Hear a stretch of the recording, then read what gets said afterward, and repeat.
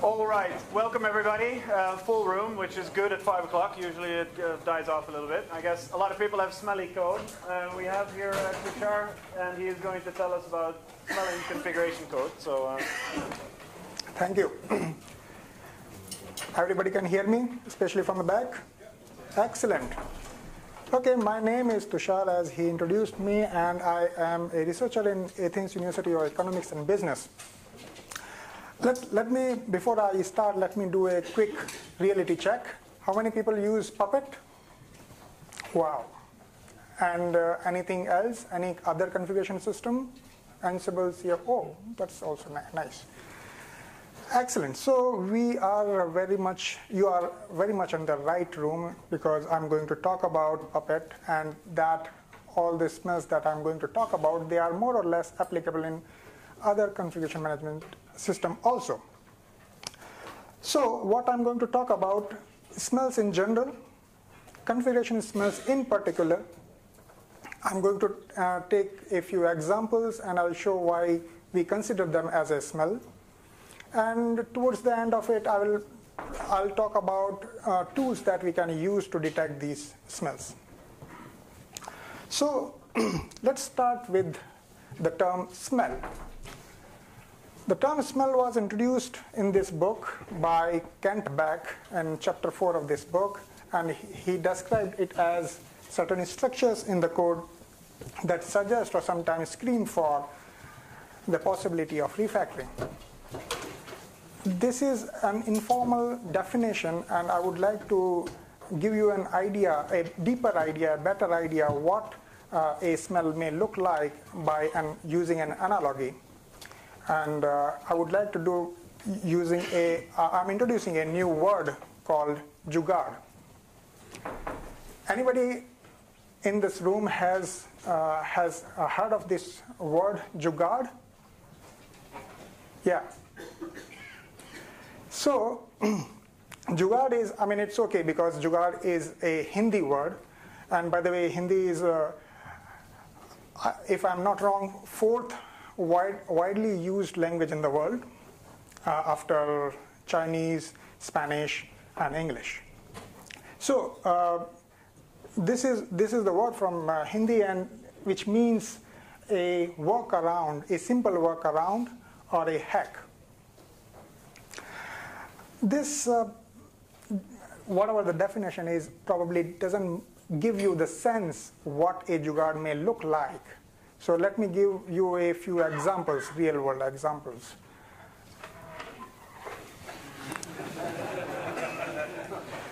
Somewhere in a student, some student in night want to drink a coffee because he has some exam in next day, maybe Java exam.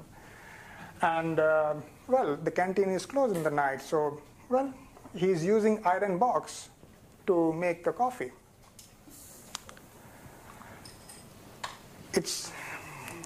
It's quite hot in India, and if you don't have AC and still you want to work on your PC, then somewhat these kind of arrangement you need to make your PC happy and yourself happy. This is what happens when you have two brother and sister, and then they have one room each, and they want equal share of cold air. So, and by the way, if you don't recognize this, this is a pajama. Well, so what? If the clock is broken, it still works, and we can still arrange something to make our goal. The owner don't want to go to a service center and spend money on the proper locking system. He gone to a local store. He just said, okay, put me a lock here, and in most cases it works. Well, my aim, why I am showing these pictures and why I introduced a new word to you is because I think there is a relation between jugaad and smells. In fact, what I think is smells are jugaad in software. And Why I think so? Because like smells, jugaad are temporary solutions. You cannot use it for a long time. They serve some purpose, they solve some problem, but they introduce quality deficit. It applies to both of them, I mean smells and jugaads. Although there is a big difference also, so we need to understand that also, because jugaad come with a positive connotation and smells come with a negative connotation. So normally jugaads are considered innovative when the resources are meager or limited. However, smells gets introduced when the people don't have sufficient knowledge or they are ignorant. However, still, there are some similarities between both of these metaphors, and that's why I think they are similar in nature. And let's talk about smell again. So smells was introduced, as I told you, that it was introduced in 1999 in the book by Martin Fowler and Ken Beck. And then many people worked on that. And if you look at literature, you will find at least 40 different terms used for smells. And I'm not talking about specific smells, by the way. There are many more. These are the terms used to describe smells. And I also work a lot at least from last 4 or 5 years on this topic. And one of the things that I'm proud of is this book, which I co-authored with my other 2 colleagues, which is on design smells, the smells that may occur in design, software design. Okay, but we are talking about configuration smells. And before I introduce configuration smells to you, let me introduce infrastructure as code. I guess it's not really required for me to spend too much time on introductory slides, but let me do it for the sake of completeness. Infrastructure as code is a practice of specifying computing system configuration through code, automating system deployment, and managing system configurations through traditional software engineering practices.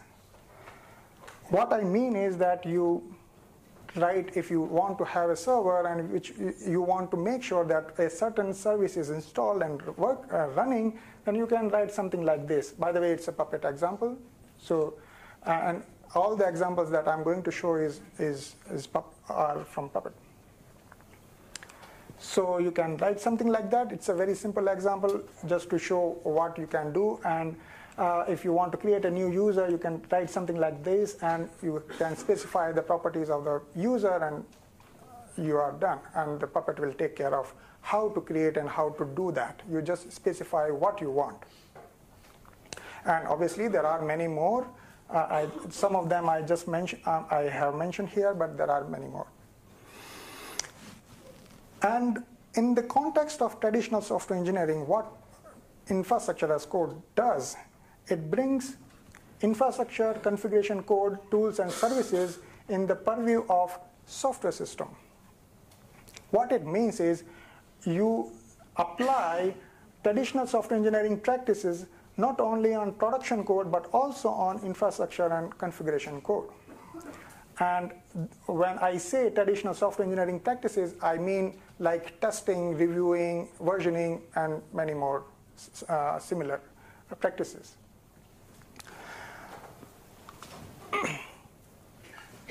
And this is the time to introduce configuration smell. Well, this is a big definition, but probably 2 most important things in this definition is that it violates the recommended best practices. So, these are the best practices coming from the experiences. People like you, they have a lot of experiences in writing Puppet code or in general configuration code, and they derived some best practices. So these are the best practices. If a newbie is violating these best practices, basically he is actually introducing configuration smell. And these are the smells that, why we consider them as a smell, because they affect programs' quality in negative way. Now, what we have done, me and my colleagues in my university where I work, that we collected all the resources starting from Puppet website, which specify how to write, what not to write, and things like that, and many other blogs, many other books, and we consolidated and prepared a catalog of smells. And we classified them as two types of smells, configuration smells. One is implementation configuration smells, and another one is design configuration smells. So implementation configuration smells deals with the local impact like styling, indentation, and something like that, naming convention. And the design configuration smells deals with the module structure and the structure of the repository and things like that. So what I'm going to do is I'm going to take a few examples in both the categories, and I'll show you what we consider as smells. So this is a piece of Puppet code. So let me go one by one. So in Puppet, import is duplicated. And so if we use, and probably there might be many other statements which are duplicated. So when we use duplicated statements, we introduce smells. To do or fix me. Almost every developer in the world has at least one or two to-dos in his code. So which signifies that you want to do something, but you are waiting for some golden time. So that's indicate that's the incomplete task, and we consider it as a smell. If you have a long statement, it's difficult to read, difficult to understand, and if you have more than a certain number of operators in a same expression, then we also consider it a smell. Well, you use case statement, but you forget to write default. Then it's, wow, that's okay. It's the admission that, okay, I'm doing that. Duplicate entity, you have a same attribute specified multiple times. Missing conditional, when you have a else if, but you don't have leading else. So if you don't have leading else, which means that probably you should make this else if as a else. There are certain conventions when it comes to usage of quotes, especially in Puppet. So when to use single quote and when to use double quotes. And when you violate those best practices, then you introduce improper quote usage smell. Same applies with the usage of variables. So you need to guard the variable if you are using and quotes. So that's another smell. And alignment, although it may look very trivial, but alignment is also makes it a little bit difficult to read if you don't align the lines in your code. And invalid property value. So you're supposed to specify the property value using 4-digit octal number rather than 3-digit, as it is done here. And misplaced attribute. So the required attribute must come first, and optional attributes should come later. So if that gets violated, then you introduce that smell. Similarly, let's take some more examples for design configuration smells. And as I said, that design configuration smell deals with module design and the structure of the project or the repository. And what I'm going to do is I'm going to show some code, something like this, and I'll ask you please feel free to say what you think about this piece of code. So, okay, there is a file and a Puppet file, and then you see something like this. You have class, declaration, again class, class, class. Or take a look, this is another snippet. you have a class and you have certain resources described. So you have some one package, service, package, file, user. What you see, what could be a problem here? The MySQL has to do anything with patching? Yeah.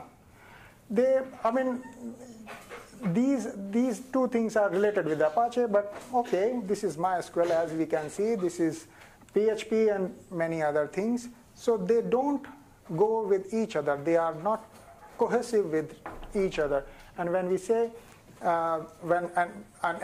people who are who code in traditional software engineering languages, we know that that's called single responsibility principle. If we write a method or a class, that's supposed to follow single responsibility principle. And when that gets violated, we introduce multifaceted abstraction. And by the way, this character is from Indian epic called Ramayana. And the name of the character is Ravan, who has 10 heads, and which I have put it to show that it's a multifaceted. It's doing too many things. Okay, so let's take a next example. What's the problem? There is nothing, right? Why somebody has written a class and put nothing in that? You might find it very, trivial or very weird that why somebody will create a class and not write anything inside that. And I was also shocked when I said, who will do that? But we actually analyzed more than 4,600 Puppet repositories from GitHub, and we found more than 4,300 such instances. So almost one instance per repository on an average. So there are many people who is doing this. And as you can guess, it's unnecessary. Whenever we specify class or define, we supposed to write something in this. Obviously, it's very trivial to observe this, that write something, otherwise maybe remove this. There is no purpose for that. This is interesting. What you observe here?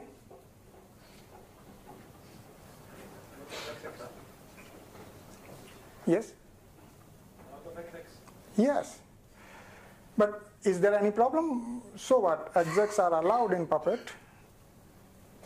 It's not declarative. Excellent. That's not declarative. Puppet, by definition, natively, it's a declarative language. What it means is that you're supposed to specify what you want. What you want. You're not supposed to say that exactly what you want to achieve, how you want to achieve. That's not your job. You just need to specify to Puppet that what precisely you want to achieve. And obviously, you can write some exec statements. Sometimes it's required actually to write exec statements, but if your whole repository is containing only exec statements, then probably you are violating the semantics of the Puppet. And that's what we call imperative abstraction smell, when it is statements on the code is more imperative rather than declarative. What do you think about this? Yeah, no class. We have resources defined, but they are loosely defined and hanging in the module. Why not, when the language supports abstraction, in form of class and define, why not use them and encapsulate them in a unit so that if required, we can use them or refer them wherever you need it. So that's called missing abstraction smell, configuration smell. This must be very simple. Anybody? Yeah, they are same. They are clone. They are duplicate. So it happens in even in configuration code. We have seen in normal production code, but it also happens in configuration code. And it's when you have a certain piece of a number of statements duplicated across the repository, then it's possibly you are missing an abstraction. Maybe you need to extract those duplicated statements, create an abstraction, and reuse whenever you want. I know you can't read it, but you're not supposed to read it, because this is what happens. You open a file and you say, okay, first resource, second resource, third resource, and then you go on, and you see the scroll bar, and it's very tiny in your text editor, and you actually after following a few resources, you forget what was in the top. And that's because in general we say in human cognition that a normal human mind can remember only 7 plus minus 2 things at a time. So if you increase, if you have, say, 100 resources defined in a single file, then it's impossible for anybody to remember what was there and where was there, and if you need to change something, then where to change. And that we call insufficient modularization. And that happens when you have when the abstraction is large or complex, and thus you can actually decompose the abstraction and make it smaller. This is related to the structure of the repository. So when you have one module design or the repository design in one way, and another module in another way, the structure is different in the same repository, or in your project, if there are multiple repositories, one repository is following one kind of a structure and another repository is containing following another structure, then it's very difficult. And if you don't, many times people don't have defined structure. They just keep putting the module definitions or the relevant file and just dumping in a single folder. If you have something like that, it's basically an unstructured module. So you need to have one single consistent structure for the repository, and then you follow it across all your projects. So for example, if you have modules and then you have separate folder for each module, and you have a certain structure, something like this, and you follow the similar structure in the rest of the modules, then it's okay. But if you don't follow that, then you are introducing this smell. What is this? And whoever tells me this is a dependency graph, and whoever tells me that which software I'm talking about, I will give you a book. First one. No. Microsoft Windows. No. Something Java, JUnit. Who said JUnit? Okay.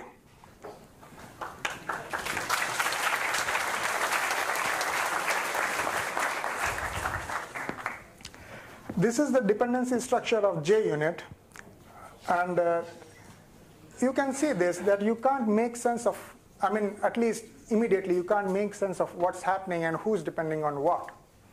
You need, a normal person requires some time to understand what's happening here. And probably in our projects also, if you go and generate something like this, some diagram, something like this, then you will find something close to that. I'm sure about that. And when something like this, very dense, happen, we say it's a dense structure smell. And it's basically the repository has excessive and dense dependencies to different modules. There are two scenarios here. In the left-hand side, we have some resources referring to each other, and there are many references to other modules. In the right-hand side, there are more references inside a module and lesser outside the module. And in traditional software engineering, we call these concepts as cohesion and coupling. So when a unit has resources which is tightly related to each other, we say it's showing high cohesion. And when the same module is showing, it's depending on a lot of other modules, then we say it's showing high coupling. And this is what we captured in this smell. We say it's a weakened modularity when it is computed like it's a ratio between cohesion and coupling. And it happens when a module is exhibiting high coupling and low cohesion. Okay, so at this point,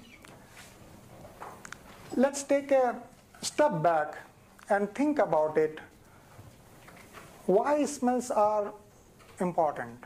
I mean, you may think that some of the smells, at least some of the smells that we've seen, they are very trivial. Think, for example, alignment. It's very trivial and you probably ignore it. But think about it, why it is important to consider the impact of a smell. Have you heard of a story of a camel whose back was broken by the straw? Yes? Sorry.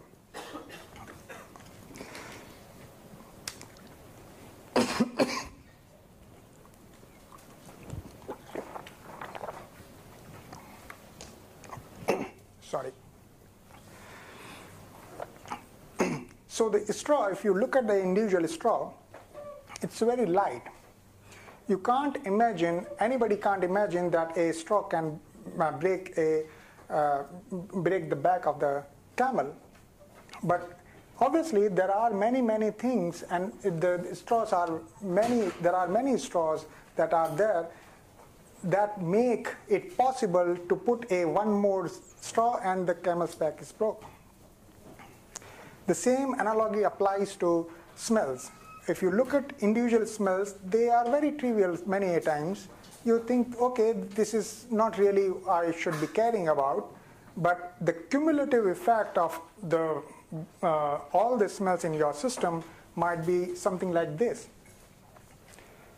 So that's why considering smells, detecting them, and avoiding them, in my opinion, it's very important. Okay, so we have learned about a few smells that may occur in configuration code, how we can detect them. There are at least two tools. First one is Puppet Lint. It's not our tool, but we have used it. And you can detect many implementation configuration smells using this tool. The second tool is Puppeteer, which I wrote majorly with one of my more colleague in university. And it's an open source tool. You can download from here. You can clone it. You can fork it whatever way you want to use it. Please feel free. And this is the tool that can detect all the smells that I described. You can detect all of those smells in Puppet code.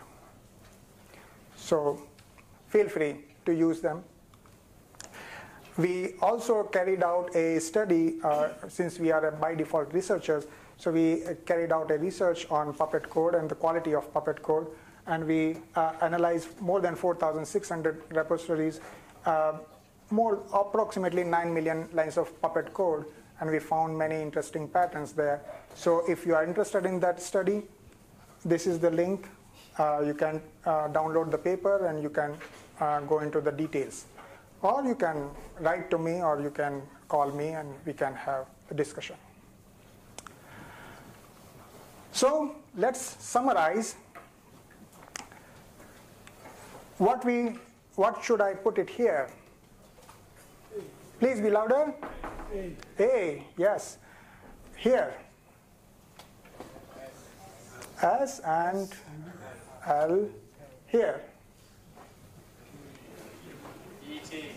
Puppeteer, yes. And what you get is maintainability. Okay, that's it, folks. If you want to troll me, this is my Twitter account. If you want to troll me privately, this is my email address. If you want to physically troll me, you can come here and you can talk to me.